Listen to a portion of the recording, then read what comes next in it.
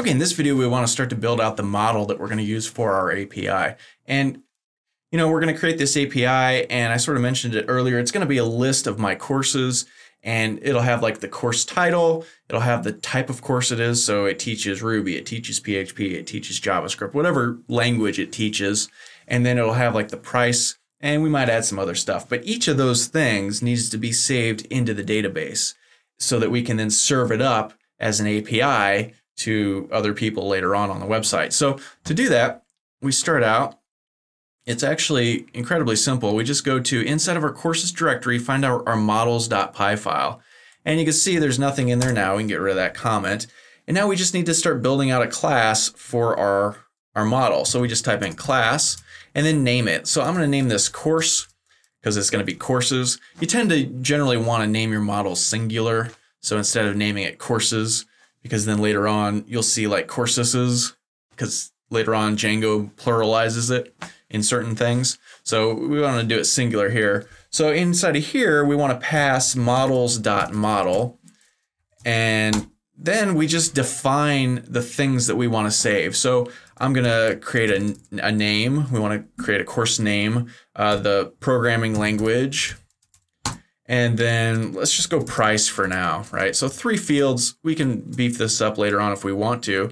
But here we just go models dot and then define the data type. And this is going to be a char field, which stands for character fields. If you're interested in the different data types, just Google like Django data types or SQL data types, things like that. We're using right now the SQLite database that comes with Django. So you could, I guess, well, you probably want to Google Django data types. But anyway, char field, that's a normal one. And inside of here, we want to pass max_length and set that equal. Now notice when I did this, it kind of changed. And this kind of looks like a capital L, but it's not. It's a lowercase l. So it puts a little hook on the bottom of it. I don't know why. That's just Sublime does that. So make sure that's lowercase. And we want the max length to be, I don't know, 200 characters, whatever. Doesn't really matter. Now for each of these things, we can do the same thing. For here, 100 characters is probably enough. And for here, let's go the price, let's go 10. And the length of that is like the characters. So like if I put the price as $49, that's 3 characters, 1, 2, 3. If I go $49.99, right? That's 1, 2, 3, 4, 5, 6 characters. If I go $149, that's 1, 2, 3, 4, 5, 6, 7 characters. So the max we want is 10. I guess I could put 7, but it really doesn't matter. Back in the old days, it was important to map out how many characters your database used, because back in the old days, computer space was very limited and memory was very limited. So these days, it really doesn't matter. You don't even have to do this probably, but we just do. So go ahead and do that.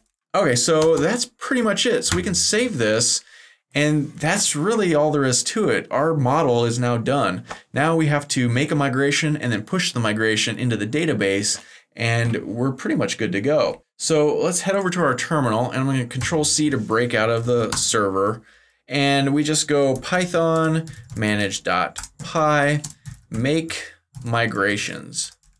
And anytime you're doing database stuff, and it's not just Django, it's anything else really, Ruby on Rails, anything, database things are always a 2-step process. You make your migration and then you push your migration into the database.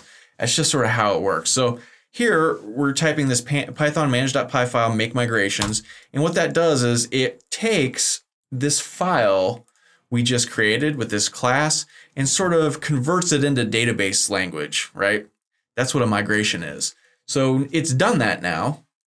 So now we just need to push that migration into the database, push that list of database language stuff into the database. And to do that, we just go Python manage.py migrate.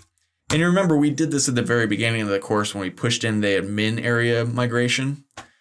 Okay, so that looks like it worked. So now let's go Python manage.py run server to run our server again.